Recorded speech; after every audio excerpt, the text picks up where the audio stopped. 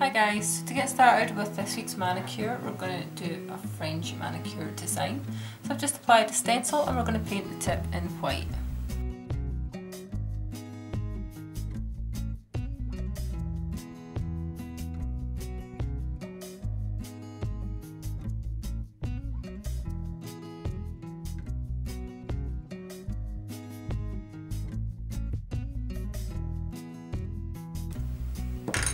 I'm now going to go in and fill the rest of this nail with a glitter holographic polish. This is one from my own indie brand. It is yet unnamed.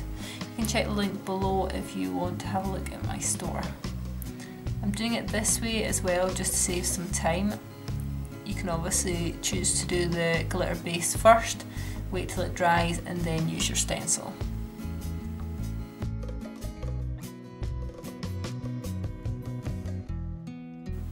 To finish the design we're going to need black and white, a striper and a dotting tool to create this pattern. So I'm going to start with the stripers.